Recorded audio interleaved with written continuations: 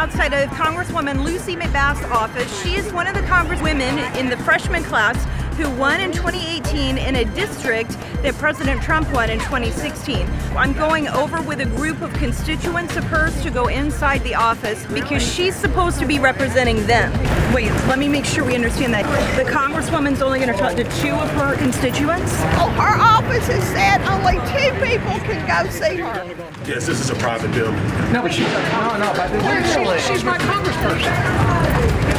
She works for us. There's always civil disobedience. We're tired of this witch hunt. We're tired of this phony impeachment inquiry. This is unbelievable. Unbelievable.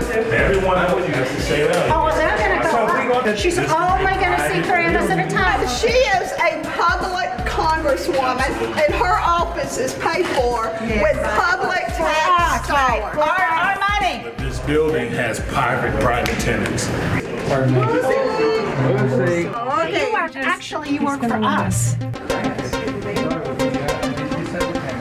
I'd like to see it. So it's a If it's safety a policy, concern. the door is locked.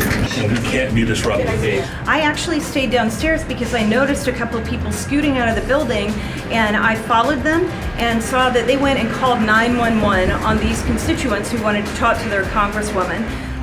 She said call 911. Call 911 because constituents are coming? You're calling 911 for constituents? Lucy McBath's staffers are calling 911 because constituents want to talk to the staff to tell them they don't want to see her allow this witch hunt to continue against President Trump.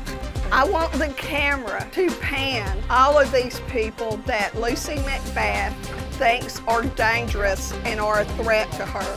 We have to send a message to Washington. Please make time on Thursday, October the 10th to visit your local congressional office.